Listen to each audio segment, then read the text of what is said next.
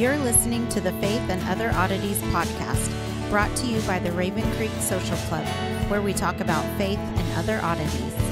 For questions, comments, or to be part of the conversation, join us on Facebook, Twitter, and Instagram, where you can find us at Raven Creek SC. Now for your hosts, Emily Dixon and Nathan Underwood. Well, hey, everybody. Welcome back to Faith and Other Oddities, where we are still in the book of Samuel. Emily and I are doing still doing our distance learning, as I've been calling it. So I've been enjoying it. So I got some really fun news, actually. I got an early Father's Day present. Whoops, bumped my mic. Got some nice monitors back there for editing, which are great. Yay. And after we're done recording today, I'm going to go pick up lumber to build a custom desk out of that. So we'll have that. Hopefully that'll be in our next batch of recordings. And then hopefully you can get up here and we can use it, because I've got the design in mind with the idea that it'll be, functional for the podcast when we're both in the same room. So hopefully, you mean no more TV trays? Yeah, we're going to get rid of the TV trays. So that's super exciting news about our very professional operation we have here. Despise not small beginnings. And I've been having a great time. I was surprised to get those. So it's well, I just kind of chalk up the way we started everything with, we took what we had to work with and we're making the best use of it possible. Absolutely. And so, TV trays, it doesn't hinder what we're having to say. And, we'll just get a little better, a little bit more professional as we go along. Well, yeah. Until then, yeah, I mean, people seem to like us. Well, the focus here is the content and right. Obviously not the production value. Not to pat us too much on the back. I mean, you have made sure that we've got good sound quality and that things do look pretty good, because I mean, there's a lot of fly-by-night podcast out there. So I'm actually pleased with the way we have managed to present the stuff. Well, and make it more engaging. Well, and actually, speaking of that, I do want to make a note. Last week's episode, your audio was a little bit off because somehow it didn't record on your end, so I actually wound up having to use the audio off of your video feed. So it might sound a little rougher, and also by the time I had to go through all that, I did not do a whole lot of editing because I was already behind schedule, and I had a bunch of stuff I needed to get done with my family. So, that's me just learning technology. You know better. Well, yeah, it happens. So you just keep an eye on that recorder, make sure it's going. So everything's looking good. All right, perfect. Well, cool. So as I mentioned, that's just like some kind of minor notes. So you might see some things changing here on the YouTube feed if you are interested in that. And if you like my desk and you're doing your own podcast, let me know. We can maybe talk about how to monetize your podcast by selling equipment. By selling equipment, yes. Who was it who launched? Was that a Babylon Bee article? I saw it. I shared it in one of the podcast groups I'm in. I honestly don't remember what the source was. It just cracked me up because most of us are hoping to make a little bit of money to kind of cover our expenses, because there are expenses. Yeah. But and I do have to say, I do appreciate everyone who has been giving, and I apologize again for not having extra Patreon content. We're getting there. But we've had some great donors. I was getting ready to say during the middle. I'm not going to name anyone because I don't want to embarrass anyone. If you don't want your friends or to know forget you listen anyone. to this show. So thank you so much. But, and during this time, we have had so many people who have supported us, and of all the times to just give. This is not one that I would think of as being convincing for people to do, or even be convenient. So I have just been blown away at the people who are just being so supportive. And so I love them. And the paddle store, the group we've gotten there, I mean, we're having some great conversations. And I'm getting ready to, on one of our very near future episodes, they actually helped write that. So, it's making it a lot of fun for me to even do this. So we do. I mean, everybody who has just been so generous. It's amazing. It's humbling. And at the same time, it's just really, really exciting because it means we get to do it more. So, absolutely. Anyway, so that's some kind of updates on what we've got going on. But yeah, let's. As I said, we're still in the book of Samuel. I think we're finishing 15, starting 16. Is that correct? Yeah, we'll see how far we get with 15 even. Samuel, the writer, is just, he's brilliant. And I know I say that about every book we're in, but, when I'm studying a passage, to me, that passage just becomes all-encompassing in the moment. And Samuel's writer, he uses just this mix of literary devices and these little clues and hints, and there is so much minutia to pick apart that even stories you think if you stop and really look at them and start to kind of get into that nitty-gritty detail kind of thing, you begin to see that, oh, wait a minute, there is way more than I've ever heard on any sermon or podcast. And we aren't even going to be able to talk about it all. We're just talking about the stuff that entertains me. So, I mean, it's great. So, yeah, we're going to be in Samuel for a while. And chapter 16, man, we're going to be there for a long while. But this week we are in 15. We're picking up about verse 12. And just to recap for anybody who hasn't, might have slept since the last time they listened. This is right after the battle of the Amalekites. Saul has defeated them, but he's also kept some spoils from the war back. And Samuel is going out to meet him, and he's going to tell Saul, hey, you aren't right. I mean, that's what it boils down to. And we have this very climactic ending to the story that is bothersome to a lot of people. So we're going to spend some time on that and talk about what was going on here. Should we be bothered by it? And, what the lasting ramifications of Saul's decisions might have been for Israel and really for the world. And because these stories still do impact our lives today. So when we left off, Samuel had been up all night crying out to the Lord because he's angry. He was angry with Saul for failing. He's angry with Saul for what is going to be required of Samuel at this point. I mean, I think we all know those moments when somebody kind of backs us into a corner and it's like, I don't want to have to do this, but now I'm going to have to. If you've had kids, you've been there. Sure. I don't want to be the bad guy, but you're forcing me to be the bad guy. And also, I think there's this level of Samuel even questioning himself. Did he really anoint the right guy? Did he really pick the right king? Did he hear from God?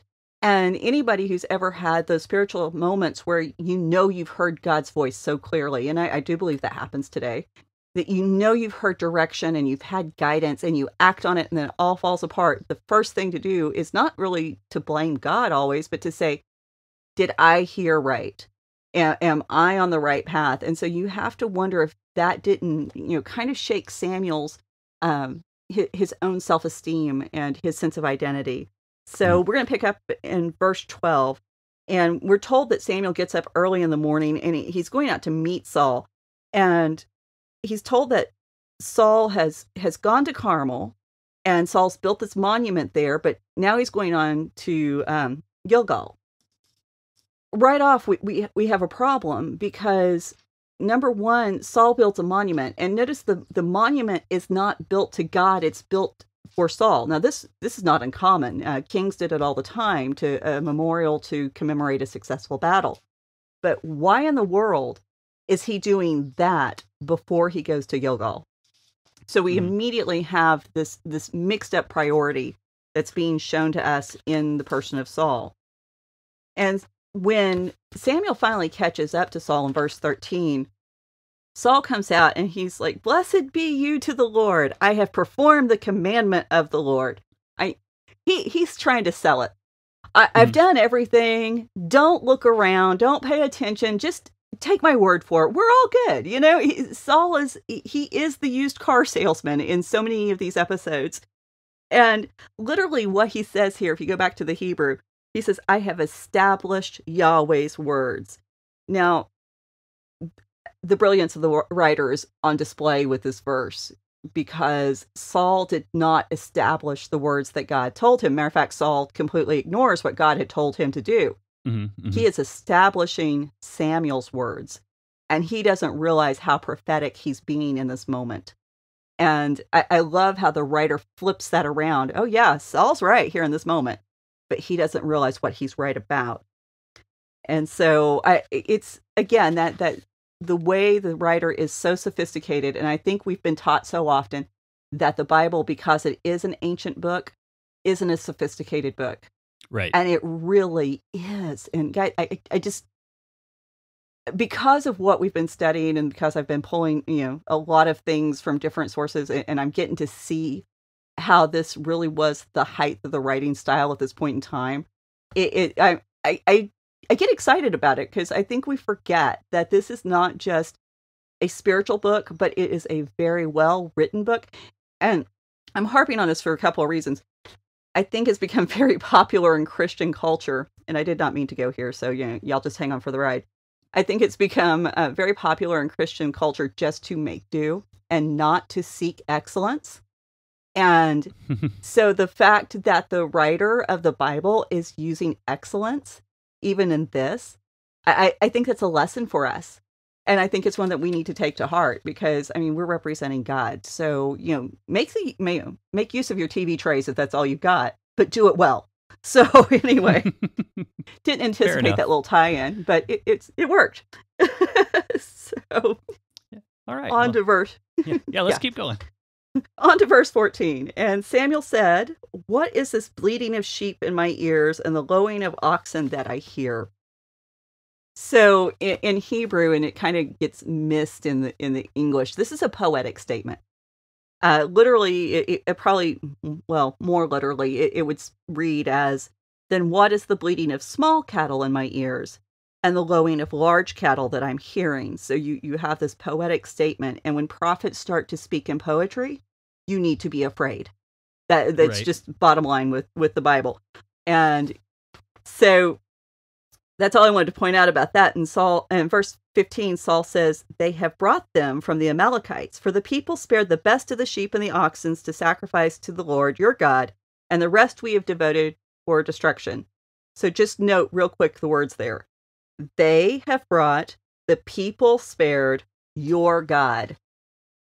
Yeah. Saul's. And at this point, are we supposed to think of Genesis 3? We are, and it's very much tied to the story. And Saul is doing exactly what Adam did and what Eve did. It's let me distance myself from the problem. Let me minimize it the best I can. And he's shifting the blame for the failure onto the people. Well, when you're king, you don't get to do that. You're responsible for what the people do. That's the whole point, is that you are supposed to be leading the people, not letting the people dictate to you what happens, especially if you're a king of Yahweh. And this really is a cover-up. It's the same. We ate the fruit, but we made us some lettuce clothing. We got some nice salad pants going on. But then Saul, we kept the cattle. But, we're going to kill them. So it's okay. It's fine. Don't worry about it. It's not a big deal. And there's so many problems with that, because you can't offer Amalekite cattle as a sacrifice to God. Right. Go back to Leviticus 1. Yeah. This has to be from your own flock. Exactly. And that's the thing. We lose that. We lose that insight if we aren't keeping all of these things in the back of our minds, as they should have been in the back of Saul's mind, because he should have been taught Torah. That was part of the command for all the people back in Deuteronomy. As a nation, everyone should have grown up knowing Torah. So again, there's a problem, because even if Saul hadn't been taught it himself, he should have been teaching it to Jonathan and his other sons and daughters. So he should have known. He's completely without excuse. And we're going to see that the scripture really wants to put forward Saul is without excuse. So Samuel's response basically boils down to stop talking. Just shut up. You're digging a big hole for yourself. You just need to shut it down. And, he's going to tell Saul what God has said. And basically, in verses 17 through 19, he reminds Saul that without God, Saul is no one. God had given him specific instructions: destroy the sinners and the Amalekites. As a matter of fact, he said to him, fight against them until they are destroyed. So very specific instructions. And instead, Saul has, this is according to Samuel, what Saul has done is pounced on the spoils and did evil in the sight of the Lord. So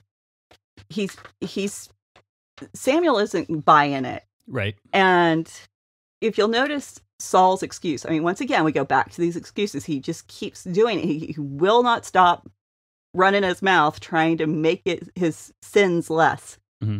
And so verse 20, Saul says to Samuel, I have obeyed the voice of the Lord. I have gone on the mission which the Lord has sent me. I have brought Agag, the king of the Amalek, and I have devoted to destruction. But the people took the spoil, the sheep and the oxen, the best of the things they devoted to destruction, to sacrifice to the Lord, to your God in Gilgal. Again, he's repeating himself. He's not learning anything. Right. I think it's kind of interesting that the Bible spends so much time presenting what Saul is doing wrong. I mean, there's like absolutely, there's too much time spent to it. Right. We shouldn't have this many words about this particular issue. Well, I mean, partly I'm guessing they want us to make sure that we know it wasn't just a mistake that Saul was being rejected. And you know, it's kind of funny because, I mean, this is just kind of a silly example. You know, it's I tell my kids, you know, I need you to clean the floor.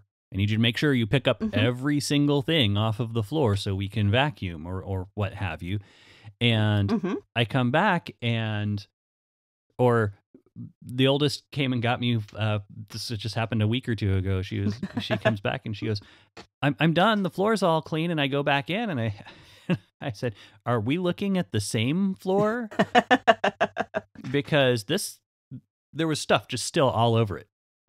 So, you know, it's like you have to do it all or it doesn't really count. And what's, you know, unfortunate is most of the time, whenever I do find the task has not been completed, a lot of times I'll come back and I'll find them. They're drawing a picture. And I'm like, look, now's not the time for drawing. It's time to clean up the floor. And like, well, I'm making a picture for you. I'm like, but that's not the task right now. That's perfect. That is absolutely perfect because that's exactly what's going on here. And, you know, basically Saul saying, hey, I did everything right. I did what you asked. I brought the king here but I killed everyone else. And the people brought the animals, not me. It wasn't my fault.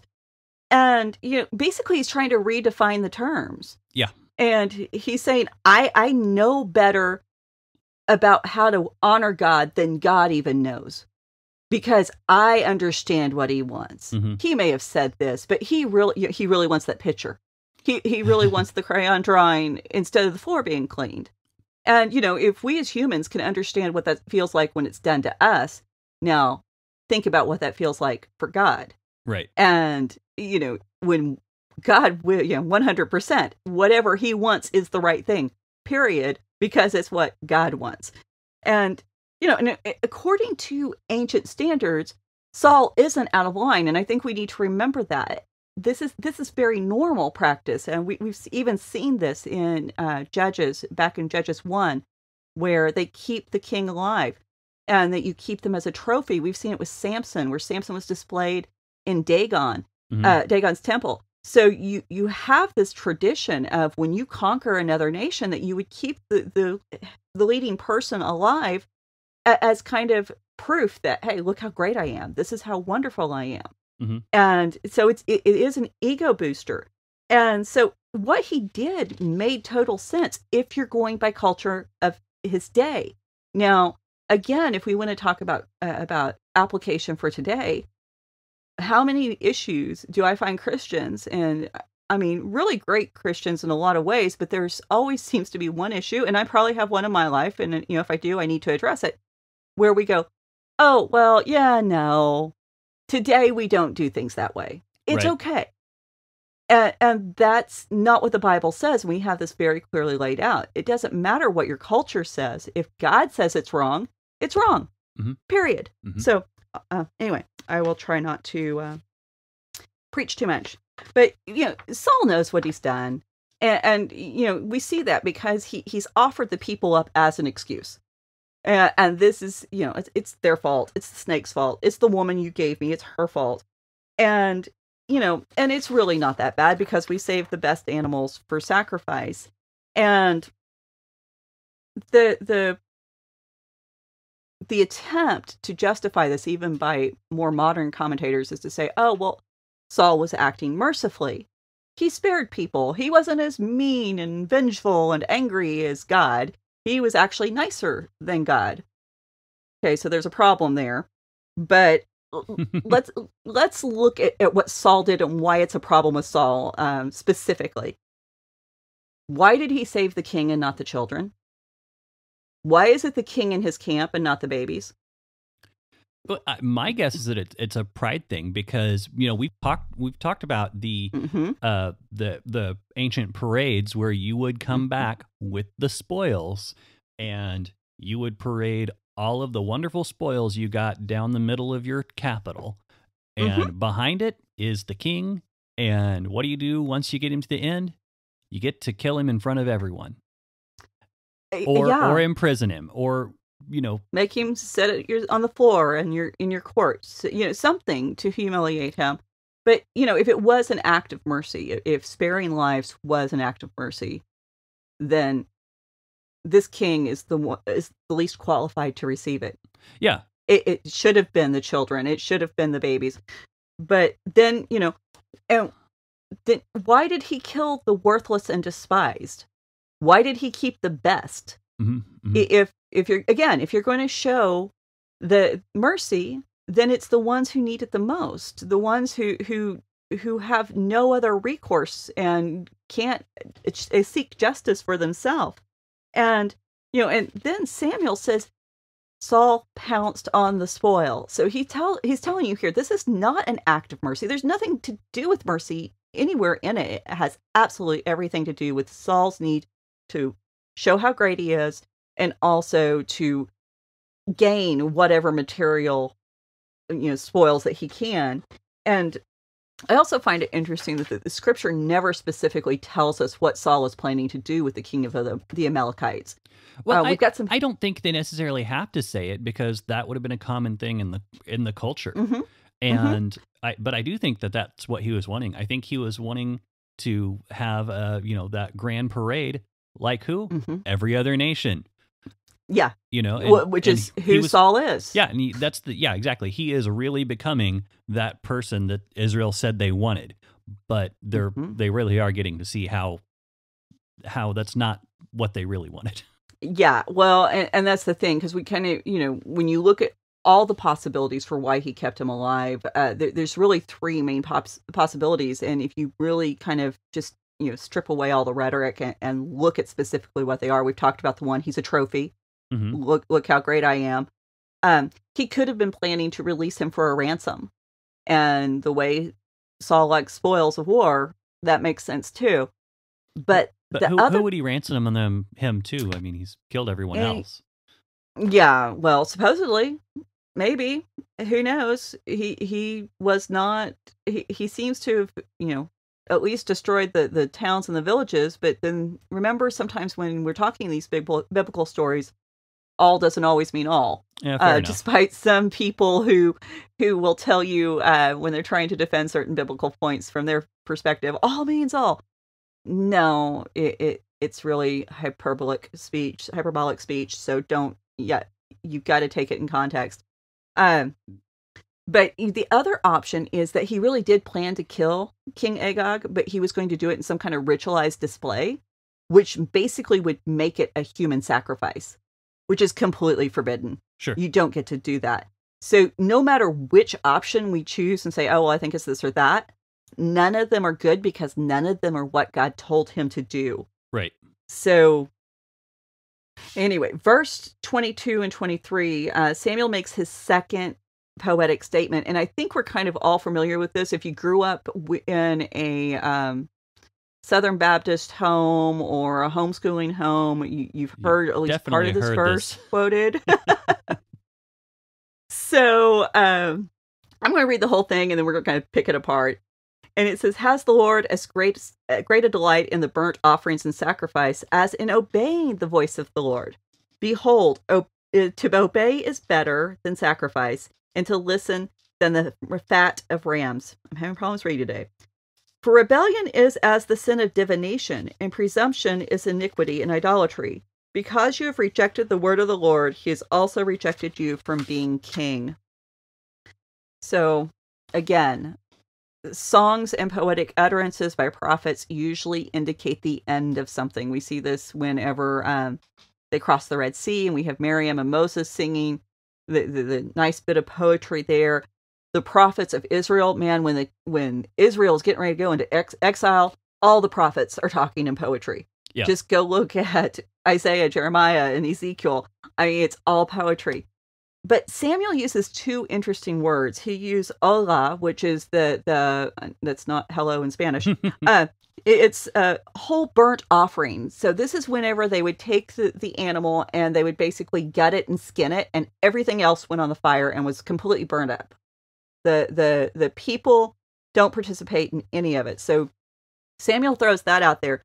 But then he also throws out Zavak, which is the sacrificial feast. It's where you get to participate and you get to eat. And so Samuel's saying, hey, you might say that you brought this back for a sacrifice, but we all know that really what you're doing is this is so y'all guys can enjoy what you took from the people. And you know, your motives, they really aren't as pure as just giving something to God. Yeah, well, it's just an excuse so you guys can have a victory party, basically, is what you're saying. Pretty much. And typically at these sacrificial feasts, not only were you eating good, you were also drinking good. So it was a giant party. Right. And, I think we forget that in the Bible, hey, they threw some great parties. But we're going to get back to partying actually towards the end of this chapter again. Well, you want to talk about doing things right. I mean, how much better would this party have been than like, church lock-ins or something? just the pizza party, where you do things with excellence. Bring the beer. I mean, I guess you can't really do that. I guess you can't really do that with high school students, but maybe the adults. I don't think it's advisable. But I'm sorry, I'm getting way off track, and I'm totally joking. So go ahead. Yeah. So Samuel identifies the sin as not listening to the voice of the Lord. The sacrifice is fine, but if you aren't doing what you were told to do, who cares? God doesn't care. If you're being obedient, it doesn't mean anything to him. And then he says, "For rebellion is as divination." Now, this is where things get really interesting. This is where things got really interesting to me, because I'm curious if there's, and I know I'm getting ahead of you probably. Is there a tie to this idea and him going to see the Witch of Endor later? This is foreshadowing. Okay. This is the idea, and remember we talked about this before. Saul is part of the tribe of Benjamin, and we can look at so many of the members of that family. We talked about on the episode with Jonathan. So many members of that family, Laban, Joseph, Rachel. They were all participating in at least things that look like divination. Mm-hmm. Now, Joseph and Laban specifically are called a Nakash, which is a diviner. Yeah. And which is also the creature in the garden. And, this is. Yeah, go ahead. Well, I'm curious about this because I know that the two parts of this that everyone's familiar with, and again, I'm probably getting ahead of your notes, but is the to obey is better than to sacrifice. I can't tell you how many times I was told that one growing up by various Sunday school and youth group teachers. Or rebellion is as witchcraft. Rebellion is as witchcraft. That's the one that if you have been in a homeschool family, you have definitely heard that one. You have definitely heard that one. But something that occurred to me. And you know what they did to witches. So. Oh, I know. And so it's like, well, are you going to burn me at the stake? I mean, do we have a stake? Do I have to build one? Like go in and get your own switch? Do I have to? That's neither here nor there. So but no, because one of the things that I find interesting, because we were listening to Dr. Heiser as he went through his Leviticus series, he was talking about how the idea of the sacrifices was not to cover sin. Right. That it was for holy spaces. Now there were sacrifices and reparations you could do for accidental sins. And so I was thinking about this, and it's like, well, it kind of makes sense that you would say that the sin of witchcraft or the sin of a rebellion is the same as that of divination, because going and practicing divination, that's not something you're going to necessarily do on accident.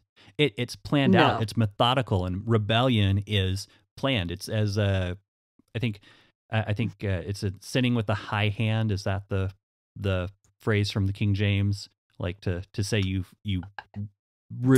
honestly you chose specifically to do what God told you not to do. And so I think in my mind, I'm looking and going, okay, it makes sense that those two are equal because they are done with this idea of specifically going out of your way to do something you're not supposed to. Well, and I haven't looked at my King James in so long. No one write letters. I love the King James for what it was in its time. It has been an excellent resource and tool for centuries. If you love it, enjoy it, have fun with it. Mm-hmm. I still like to memorize from it because it just has that flow. Yeah. And that, but at the same time, we do have better Bible translations, not to get too deep into that, but I've been seeing a lot of that going around on Facebook. So, let's just throw that out there. The omitted verses are not some kind of conspiracy. We will talk about that later on a different episode, I'm sure, because that does need to be addressed. But yeah, you brought up a really good point about the fact that this is thought out. This is planned. This is deliberate. This is defiant. Mm-hmm. And really, it is that search for illicit knowledge. It's saying, I can know more from a different source than I can from someone else. And in this case, the source is Saul's own heart. And he's trying to figure out what to do based on his own ability and his own wisdom, where if you're the king of Israel, then you don't have that right. Mm-hmm. You don't get to do that. You have to follow God's commands. Now, transfer this to a New Testament setting. We are a royal nation, a chosen priesthood. We are in those roles. So how much does this apply to us? That we would actually stop and say, okay, God's ways are the correct and right ways, and that the ways we need to be worshiping Him are according to His word, not what we think, not what we decide is great for us. Mm-hmm. That's not enough. And so, yes, this illicit knowledge isn't always from an outside source. Sometimes it's us looking inward, and that's huge in a lot of religions today. That you just have to listen to that guiding voice. Look within, you will find it. The answer was inside of you all along. Yeah, all that crap. I edited myself there. You should be happy. Because it's not true. It's a lie. And it's going to lead us astray each and every time. And if you don't see that in Saul's story, you're missing the point. And so the idea that Saul is trying to divine a reason without consulting God, this is one of the things that makes him unworthy of being a king. And now this statement is a Hebraic parallelism. I always say that. There's too many L's in that word. Anyway, it's poetry. So the second line explains the first line. And so the second line is really interesting because it says, presumption is as iniquity and idolatry. So the Hebrew there for presumption, I think this is a really interesting word. It means to push or to press. We find it used when Jacob urges Esau to accept his gifts. We find it when Lot tries to urge press the angels into staying with him. So it's the idea of causing someone to bend to your will. And so Samuel's saying here, Saul was attempting to make God bend to his will. Well, what do diviners do? Diviners try to, they contact the spirits, they try to get this illicit knowledge, and then they use this illicit knowledge to control the spirits. God will not be controlled. God will not allow Saul to bend him to his will. because Saul's in rebellion. Now, will God respond to someone who asks with the right heart, seeking to serve him? Absolutely. We find this in other places with Moses, with Samuel himself, David. We see these points in times where God says, I hear you, but you're coming to me and you're saying, hey, here's my problem. This is why I don't understand, or this is what's bothering me about what you said. This is my issue. And so I need to talk to you about it, Lord, and figure out what's going on. Saul didn't do that. He just, this seems right to me, so this is what I'm going to do. He did what was right in his own eyes, so he's not any better than the judges. And so that statement there, it's not just presuming that he knew God's will. He was actually actively attempting to manipulate God. And that is, that's wrong. And I think, again, I know I'm going off. I've been thinking about this passage for weeks, and all the ways we can. There's a lot in it. There's a whole lot in it. Yeah, well, and especially when you look at today. I mean, how many times do we as Christians? I know it's very popular in certain cultures or certain circles of Christianity to pray something in the name of Jesus and think God has to comply.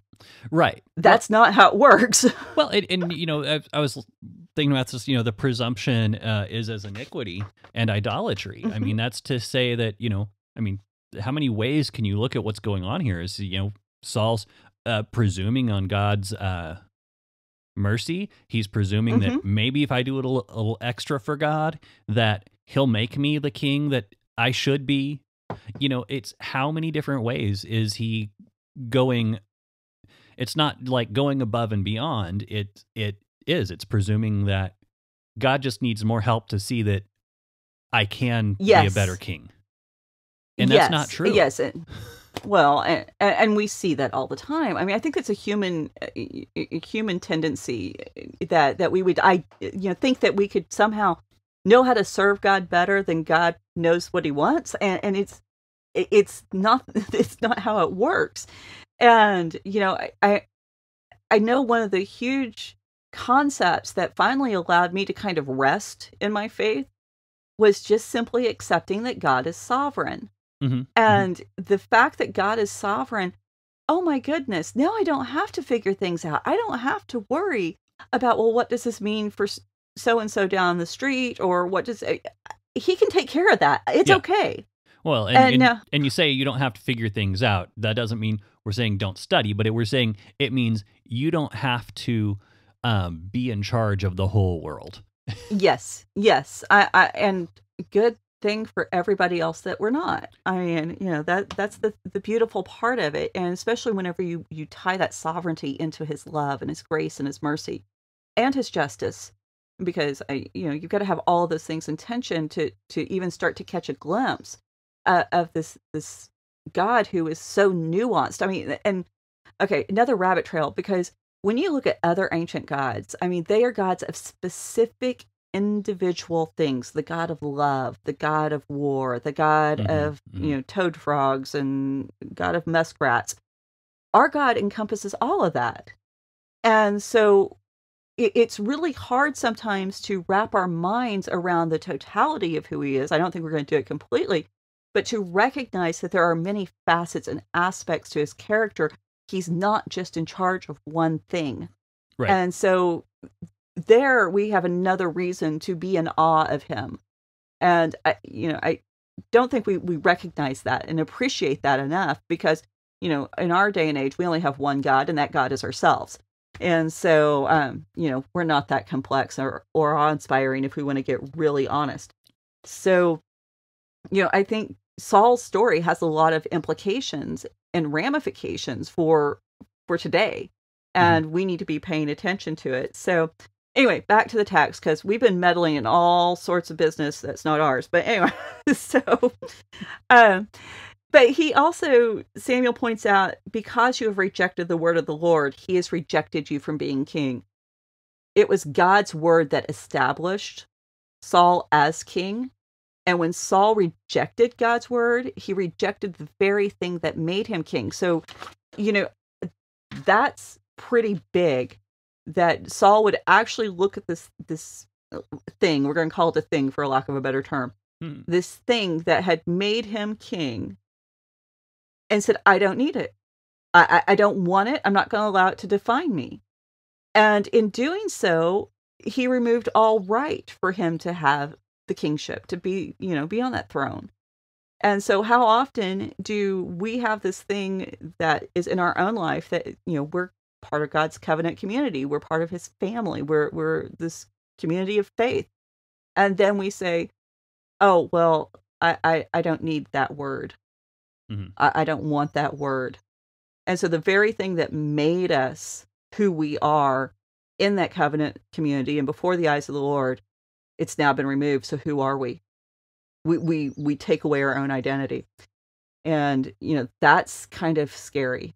Yep. And so anyway, I'll let y'all, chew on that at home.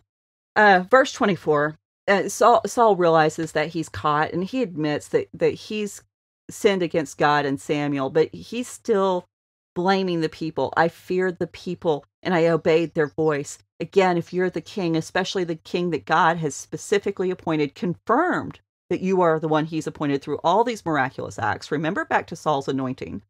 He knows how God works. He has prophesied under the Spirit of the Lord. Right. The Spirit of the Lord rushed upon him, and he's still more afraid of the people than God. Again, mixed up priorities. So verse 25, Saul asked Samuel to forgive him, not God, Samuel. I think that's an interesting point. But he asked for Samuel to return with him so that they can bow before the Lord. And so basically he's saying, hey, help me look good in front of the crowds. Mm-hmm. Don't let the people know that God has rejected me. And, he says, come back with me. Let me show my devotion in front of the people so to bow before the Lord. His explicit command or a request of Samuel has nothing to do with being restored to God's presence, to experience God's mercy. It's all about image. And there's been some similarity noted that if you go back and read Exodus 10, verses 16 and 17, Pharaoh does the same thing. Pharaoh does the same thing with Moses. And he's like, go ask your God to forgive me. Will you forgive me? He asked Moses if you can forgive me. He admits that he's wronged God and Moses. And he pleads with Moses to pray on his behalf so that he can survive. And so that's when God stops the plague of locust. And Pharaoh absolutely does not pay attention because we know, I think there's 4 more plagues after that one. Mm-hmm. And now Zamora thinks that this is kind of forced, but I think it kind of explains why Samuel wouldn't accompany Saul at this point. He's saying, I don't want any part of it. You aren't obeying God. I obey God. What do we have in common? And so, Samuel just reminds Saul in verse 26, hey, you've been rejected. You rejected God, so you've been rejected. Mm-hmm. And Samuel starts to walk away, and Saul grabs his robe, and the robe tears. And the Hebrew, it's very specific. It's the corner of the robe. Now, if you go back to Numbers 15, 37 through 39, we find that one of the requirements of the Jewish people was to wear these robes that had tassels on the corners. Mm-hmm. And the Bible doesn't say it, but traditionally these tassels are made up of 613 threads. One of them is a blue thread. And the idea was that when they would see these tassels, they would remember that their lives are to be defined by their obedience to God. Mm-hmm. And that God is the one who establishes who they are as a covenant community. And so it's interesting that this is the part that Saul grabs hold of and he tears. And man, Samuel, he jumps on this as an object lesson. He turns this event into a prophetic act. And he says in verse 28, the Lord has torn the kingdom of Israel from you this day. This day, that's significant. Before this, you had a chance. Mm-hmm. Right now, as of right now, you don't have any chance at all. And just like you ripped the law from me as a prophet, attempted to rip the law from me as a prophet, God's going to turn it back around on you. That you are going to be ripped out of this kingdom. And it's a very graphic demonstration of what is going on in the spiritual realm. It's being recreated in the physical realm, but this also connects us to Mark 5, and the contrast is amazing. Now, you probably already know which story I'm getting ready to go into, but I think so. You're gonna have to refresh me. I'm terrible with knowing by numbers, reference numbers and stuff. So if you tell me what the story entails, I'm sure I know which one it is. Oh yeah, you know the story. I'm bad with numbers too. I can't find anything in a Bible that's not my own. It's the story of the woman with the issue of blood. Oh, okay. And she goes through the crowd. She's unclean, which is total violation of the law. You don't do that. So she's touching people. She's making them unclean. And the fact that she's touching them, she's pressing into Jesus, and she grabs the corner of the robe, that place where those tassels would have been. But the difference is, and it's just beautiful, because by grabbing onto that, it's basically a prophetic act in and of itself that says, I'm grabbing onto the promises of God's word, the 613 laws contained in the Torah. I'm grabbing it not to rip it from Jesus, but so that he will turn and see me. Mm-hmm. And now, what a contrast. It's the same act. But the heart is different. Mm-hmm. And the outcome is different, because what happens with her, she's restored. She is completely, she's not just healed of an issue of blood. And I think this is one thing we forget. She didn't just have this physical ailment, taken away from her. She was returned to her family. Yeah. She was returned to her community. And that's huge. And so well, I mean, because you think about it, there was, during that time, she couldn't prepare food. She couldn't take care of the kids. She nothing. Couldn't be with her husband. She couldn't even serve her family. Yeah. Yeah, exactly. And so to be restored to your personal little kingdom. And I'm not trying, and I want to clarify, I'm not trying to say that that's like her only, to serve her family is the only thing. But I know whenever I can't do anything to help my family out, I start to feel a little useless. If I get sick for a few days and I can't do anything but sit on the couch, I feel a little useless, and I feel terrible that I'm not able to help. So I just want to it's not a gender specific. Yeah.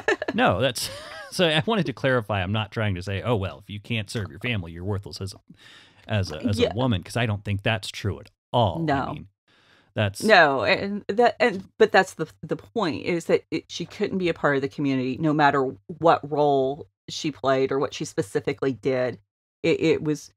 That was taken away from her in that condition. And so you have this total reversal of Saul's story within her story. And it's also interesting that later on, when David has the chance to kill Saul, he cuts off the corner of the robe. And so we'll talk more about that when we get to David's story. But this corner of the robe is a significant symbol in the biblical narrative because of what's on the corner. And if you don't know that context, then you aren't catching all of that. I always just thought, okay, she grabbed the hem of Jesus' garment and didn't think that much about it. Now, when you realize what she's grabbing onto specifically, now you have this fuller picture of what's going on. And I think these are important things to know. And it's also important to recognize clothing in general just plays a significant role within the book of Samuel itself. We started out, what's Hannah doing? Every year she goes back to the Shiloh, she takes Samuel clothing. We talk about Samuel's robe, and we talk about Saul's robe in several stories. We talk about how the messengers are clothed. And probably the most graphic and heartbreaking use of the clothing symbolism is when we get to the story of Tamar, and when she tears her clothing after her brother had raped her. So, pay attention to clothing. Another side note, I got to go there. There's this whole thing in our society now that people can't tell me what to wear. It's my body. I get to wear whatever I want. If it causes you problems, it's on you. Yes, I agree with that. to a point. The other side of that coin is that we have to recognize clothing has always communicated a message. It tells us something. This is why we have uniforms. Mm-hmm. This is why we have, black for funerals, white for weddings, because we as a society and culture, as a human race, since the dawn of time, have known that clothing communicates a message. So do you have the right to wear anything you want? Absolutely. But know that you're sending a message. So that's all I'm going to say on that. Anyway, verse 27, this is the last part of that verse. Samuel says, God has given it to a neighbor. The kingdoms were ripped from you, but it's being given to a neighbor who is better than you. Now, no name is given. Samuel doesn't even know who it is at this point. But this made me stop and think for a moment. Because we all know it's David. There is no surprise for us. David is not presented very favorably in the book of Samuel at all. It's actually very critical of David. How bad is Saul? What are we not grasping about this man if David's better? I hadn't considered that, but that's a pretty interesting point. Yeah, I don't have an answer. I mean, but I think it would... Well, you're supposed to. That's what we're here for, right? Sorry, you're out of luck. I'm kidding. I'm sorry. Go on with what you're saying. No, I think it makes a good lens, though, to read the rest of the book through. And so I think it's going to answer some... I think some of the answer for that's going to come out as we go along. That's the words I'm looking for. Sure. So, it makes sense. Yeah. So anyway, Samuel goes on and he says, and also the glory of Israel will not lie or have regret, for he is not man that he should have regret. This glory of Israel or splendor of Israel, both translations are correct. I love it. Samuel creates a new title for God on the spot. And the question of regret and lying we addressed in a previous episode, I think pretty well. But I just want to point out that this verse is kind of at odds with what happened before, because Samuel says God does regret and God does grieve. And so I want to point out that there's a difference between having an emotion over what is happening within the relationship versus what you're doing as an official role. I think I've been watching some political shows, like fiction shows, because politics today just depresses me. But anyway, when you have these presentations of like the president of the United States and there's this enemy and he's having to decide whether to bomb this place or not. And, it's okay for him to grieve over the loss of life as a human being, as a person, an individual. As the president and responsible for defending our home nation and the people of this country, he can't afford to have that. So I think we're looking at two very different roles within God. And guess what? God's allowed. He's infinite. He can have all of these.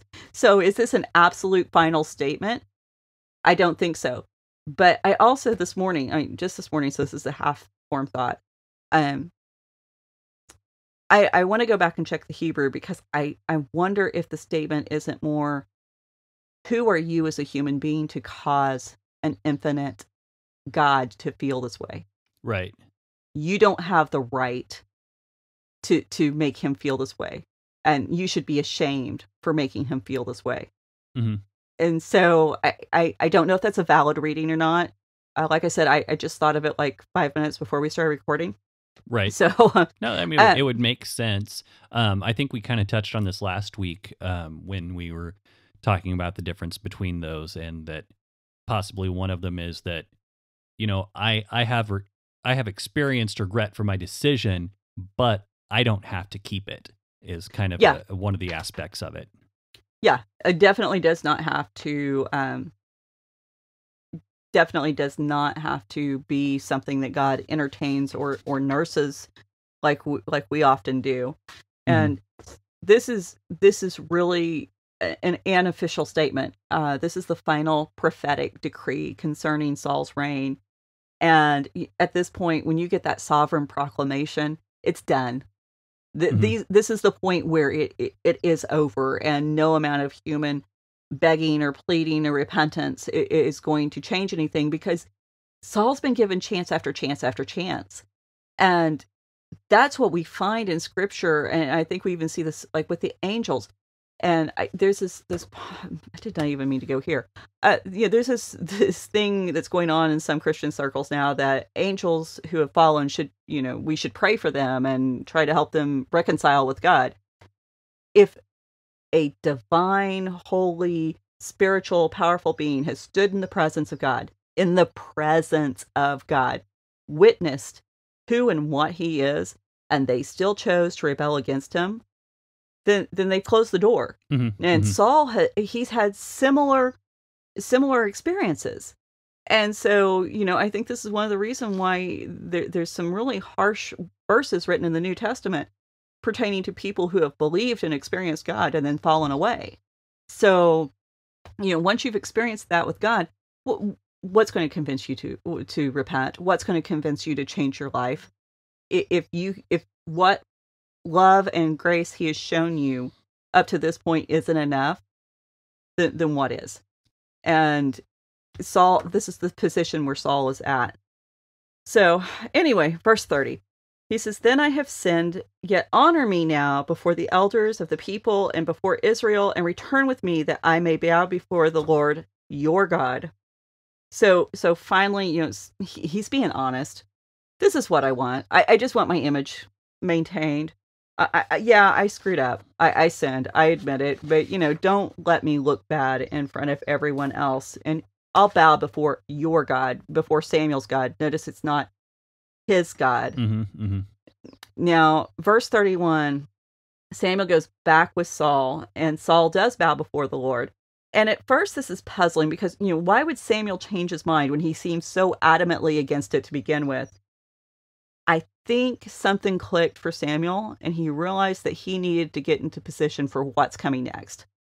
Because what happens next is kind of mind-boggling. Verse 32, "Then Samuel said, 'Bring here to me Agag, the king of the Amalekites.' And Agag came to him cheerfully. Agag said, 'Surely the bitterness of death is past.'"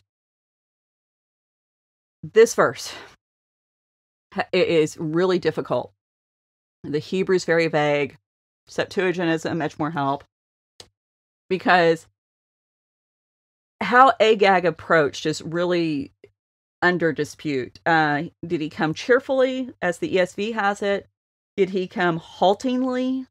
Did he come in chains? The Hebrew, actually, that's how it reads. Did he come daintily?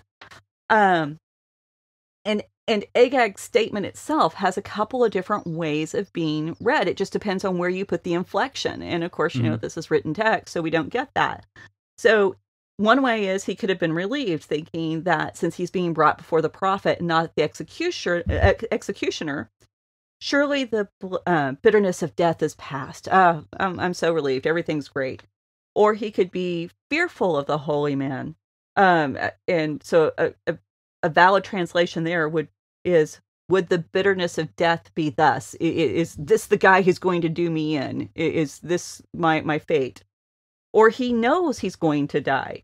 Surely this is the bitterness of death. Or is it I've made my peace with it? That's the final option. He knows that he's destroyed Saul. He's completely ruined Saul's reign. So I think there's another option, not so much that he's ruined Saul's reign, because, that's still probably kind of inside information between Samuel and Saul at this point. But what my thought would be that the bitterness of death has passed. The guy's just watched his entire kingdom get destroyed. Mm-hmm. And he's just saying, I don't have anything else to live for. It could be. And that's the thing. We don't know. And I think all of these, there's a possibility. And, when I come up across a scripture like that, where there's like no definitive guideline on what the absolute final translation should be, or even what the Hebrew says, then I think it's okay to entertain all of the possibilities and to consider each one and what can you gain out of them? I don't think anyone has to be excluded. Mm-hmm. Yeah. No. So yeah, well, what I tend to do, and this may be a completely wrong way of going about it, is, I mean, it's true. This is just what I tend to do whenever I come across these, because that it seems to me, that I don't want to. I don't want to close the door on all the options. I want to keep them all as a possibility, especially when there's not any specific direction. But then I like to take it and go, which one seems like the most visceral reaction or the most human right. way of thinking about this? Because again, we're dealing with real people in real situations. So that's one of the things that I do. And I think it would be like the bitterness of death is past, as in seeing my kingdom get destroyed was so much worse than my execution could ever be. So that's actually, I don't think that's bad criteria. Actually, I think that's actually pretty good criteria. Because one of the tendencies that we have with the scripture is how to make it more holy, how to make the characters more holy. How do we separate them from humanity? And so I can actually see where that would be helpful. So, verse 33, Samuel says, "As your sword has made women childless, so shall your mother be childless among women." And then Samuel hacked Agag to pieces before the Lord in Gilgal. This is the final poetic statement of this chapter. And in this moment, Samuel takes his place as a judge. He has directly confronted an enemy of the Lord, and he has prevailed. And he has completed the task that Saul the king should have done. And so we are given this one final moment where we see the judges are superior to the king. And Samuel pronounces the reason that Agag has been condemned to die. He has made women childless. He's been killing children. This is why he cannot survive. He's not just a king over wicked people. He's a king who has actively participated in the wickedness of his nation. And in the Torah, one of the most egregious things you can do is to dishonor that bond between a mother and a child. This is the reason why dairy and meat products are kept separate. You don't use what was supposed to nourish like a calf or a goat in its destruction. Right. And so it's to remind you that bond is sacred. And then, of course, we have the command in Deuteronomy with, when you gather eggs, send the mother bird away. You should not allow the mother bird to see the destruction of her children. Right. So even in these little things, we're being reminded that God has a great care and compassion for this relationship. And I think sometimes, we just think that the Jewish dietary laws are really weird, and we don't realize the beauty that God is being, God's presenting to us. So verses 34 and 35, Samuel goes back to Ramah. Saul goes back to Gibeah.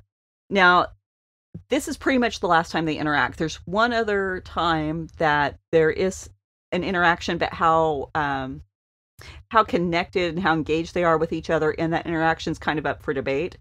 But we've learned that Samuel, even now, still grieves over Saul. But real quick, I know we're going to go over just a touch, but I think, fine. Yeah, I think everybody will be good with it, because this is really interesting. Now, this sparing of Agag, keeping him alive, traditionally, note the word there, traditionally, this is not part of the biblical text. It is something that's outside that helps us understand the Bible more clearly. It may or may not be true, but it is an interesting thought to entertain. And so this is what connects us to the book of Esther. And if you look in Esther, there's this guy named Haman the Agagite. He is a descendant of Agag. Whether it's this particular Agag or another Agag, we don't know. But the tradition says that during this time, that Saul spared him, that he actually fathered a child, and these children wound up in Persia. And when they wound up in Persia, one of these descendants, Haman, became the evil person who attempted to destroy the Jews. And so this disobedience of Saul here in Samuel is actually believed to have ramifications centuries later. Wow. And so it's supposed to remind you that the little decisions you make today will impact not just your life, they're going to impact everyone. And we see in Haman not just the name there, which is significant. We also see, the desire for power, the willingness to take advantage of the powerless, and the being willing to attack the powerless, which is part of the Amalekites' MO from the beginning. We get that all the way back in the Torah. And so the tradition here is born out of Saul's sin. And not only did it impact Esther in Judaism, it's still believed to be impacting the world today. Now, the way they address that, and I think this is beautiful, they say that all of us have a little bit of Agag in us, that all of us have this element of evil in us, and it's our job to kill it, just like Samuel killed the king in front of Saul. And so, let's put that in Christian terms. We have to conquer our flesh. Right. We're responsible for being as ruthless with our flesh as Samuel was with this enemy of the Lord, because this enemy didn't possess the capacity for compassion or mercy or honor. And so when we confront that in ourselves, are we Saul inviting it to a celebratory feast? Or are we Samuel and saying, you don't belong here. You're not part of this covenant community and you don't get to participate. Right. And so this story, it just explodes with possibilities for how we can actually bring it into our lives. And I for that reason, I love it. That's so very cool. Well, was there anything else on that thought, or we... I think that's going to wrap us up for now. And, Okay. I'm out of coffee, so that means we're done. Fair enough. So, yeah, well, it seems like a reasonable place to break. And next week, we're going to come back with King David, or David anointed king. Finally get to meet him. Yeah, so the plot gets really thick here very quickly. And, if it's not good enough, just keeps unfolding. And but this is, I would love to see someone actually do an accurate movie about this stuff, because I do think it would be better than or series even, probably. That I think a series would be better, because maybe we're kind of in the era of series. So you get to explore characters better with this series, and maybe after the guys who are doing The Chosen get done with that series, maybe they'll pick this up, because not affiliated with that show, but it's worth mentioning. If you have not watched The Chosen, it's an app. You have to look it up. You just Google it, The Chosen. Great series as far as presenting Jesus. And what I loved about this series is Jesus is human. And I'm not saying that at the discount or the disparity of his divinity, but to recognize that, he had human relationships. He had a sense of humor. He had compassion. He grieved over the people that hurt in front, those who were right there in front of him. And this is the Jesus that you want to know, that you want to be in your life. And so, is it perfect? Absolutely not. There's some things that, would take issue with, but there's small things. And sure, if it causes you to pause and really think about what it would be like to be in his presence, then I think they have achieved their goal. So maybe we can get them to do David at some point. Yeah. Well, sounds good. Well, hey, everyone, thanks for joining us. I hope you enjoyed being here with us. I think this was a real fun, interesting show. So we'll be back next week. In the meantime, hit us up on Facebook, Twitter, Instagram, Raven Creek SC. Go to ravencreeksc.com where you can get in contact with us. Also check out the other shows, Change My Mind with Luke T. Harrington, and The Commentarians with Joe Zaragoza, and sometimes me and Emily, just depending on which month it is and who's got the time to do it. Yes. So thanks again, and we will see you next week. Have a good one. Bye. Bye. Faith and Other Oddities podcast, a Raven Creek Social Club production. Don't forget to follow us on Facebook, Twitter, and Instagram. If you like what you've heard, please write us a review on iTunes or consider supporting us on patreon.com/RavenCreekSC. As always, thank you for listening, and don't forget to join us next week.